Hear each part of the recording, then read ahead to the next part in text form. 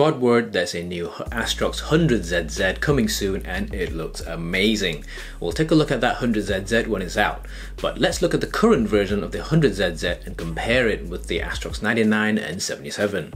So very quickly, here's some measured specs for all three rackets. In terms of shaft diameters, we can see the 100ZZ is clearly the slimmest at 6.3mm with its hyper slim shaft, whilst the 77 is thickest at 7.2mm.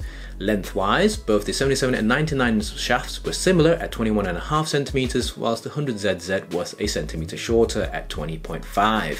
We now look at the frame thickness, and surprisingly the 100ZZ comes out thickest at 10.5mm, whilst the Astrox 99 was thinnest at 9.9mm and the 77 was somewhere in the middle with a pretty standard 10.1mm. Frame size, however, were quite similar for all three rackets with exactly the same height of 23.5cm, but the Astrox 99 was slightly wider at 18.5cm, whilst the 77 and 100ZZ was a touch slimmer at 18.3.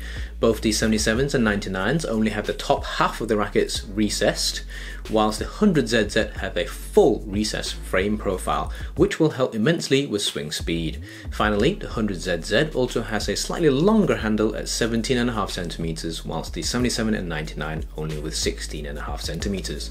So here are the measurements for all three rackets in comparison to each other, and here they are compared to other rackets within the Astrox series, including second and current generation 88 Pros.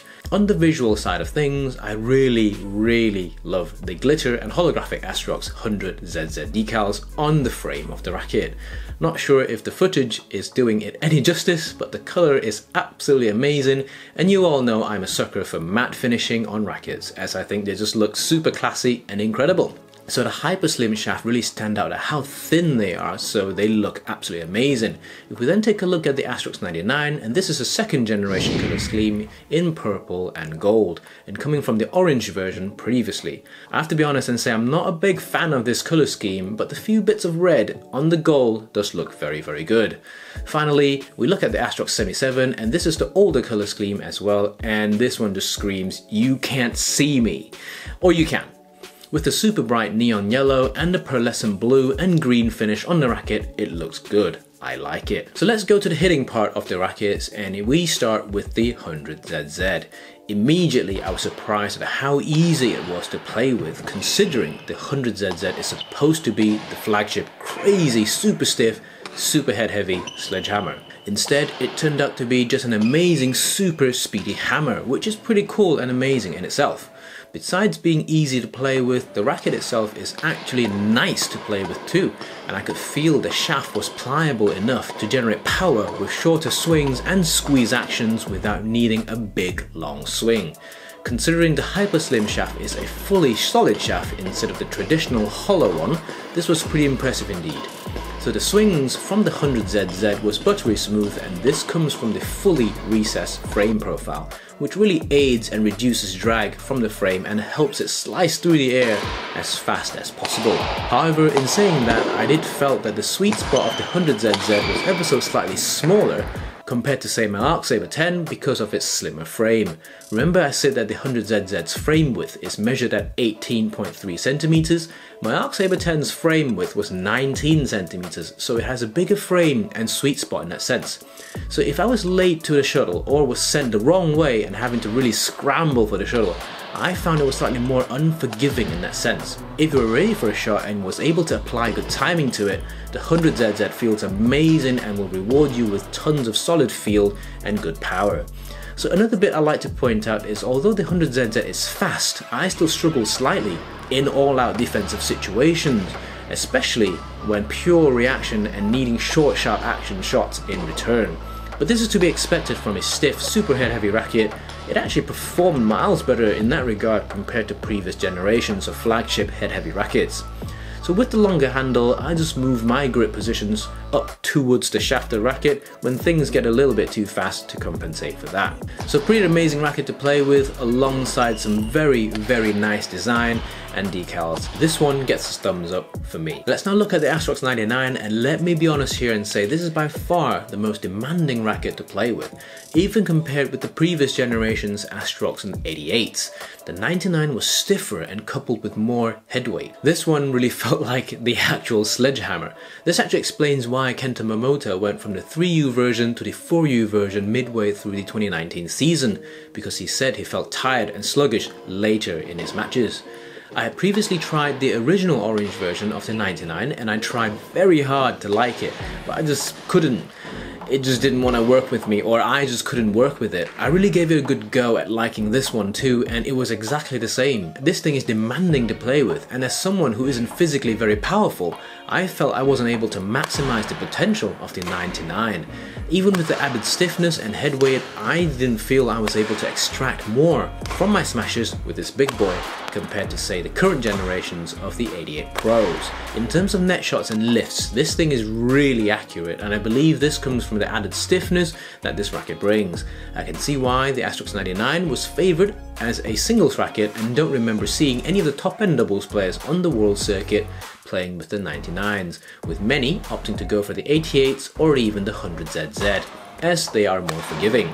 To be honest, I'm actually quite excited after seeing the 100ZZ and then the development of the second generation 88s to the current 88 Pros. I cannot wait to see the latest generation of 99. If it went in the same direction and the design philosophy of the 88s, including a fully recessed frame profile plus a more responsive racket in terms of playability, this is going to be one hell of a racket for a lot of players. It might be something that will be launched by Yonex with Kento Momota very soon, as they've been dropping snippets on their YouTube channel recently. I'm very excited, so let's see. So finally we get to the Astrox 77, and this is by far the oldest of the Astrox models. If I remember correctly, this was the very first racket Yonex made for the Astrox series. Let me know in the comments section below if this is correct, and if not, what racket was the first Astrox launched by Yonex. Traditionally, Yonex tends to launch a series with a typically mid-high-end racket ending with the number 7, before moving up the gears with 8 or 9 or 10. With the Astrox, it was the 77, then 88, 99, 100. The Arc Sabers, they went from the 7 to the 10, the 9 and 11. Duora, 7 then 10 and etc. The 7 tends to be a bit more conservative in terms of performance and feel. It's like they're feeling out the market as well as the new materials and manufacturing technique that they use. Don't get me wrong, it's a super nice racket to play with, very easy to use and user friendly. Good power and good speed when you need it as well. But the 77 doesn't have a standout speciality. Its speciality is the ability to be able to do everything well.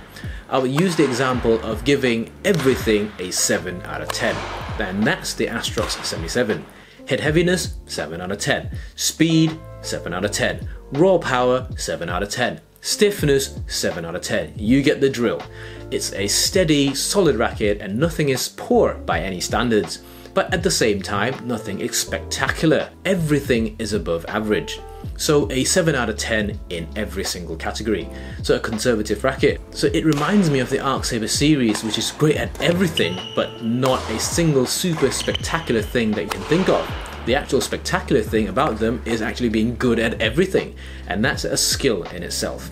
So all three rackets that I tested were 4U models. If we were to compare all three together, in terms of head heaviness, the 77 is the lightest, then the 100ZZ, then comes the Sledgehammer, the 99. For ultimate stiffness, it's exactly the same, with the 77 being more pliable, and then the 100ZZ, which is really responsive and good to play with, then the 99 with incredible stiffness. In terms of speed, I would put the 99 as the slowest racket, then the 77 before ending with the 100ZZ, which is very impressive considering the amount of head weight and power you have access to with it. So do share this video with your badminton buddies if you found the comparison helpful. So which of the three is your favorite? Let me know in the comment section below, and I will see you in the next one.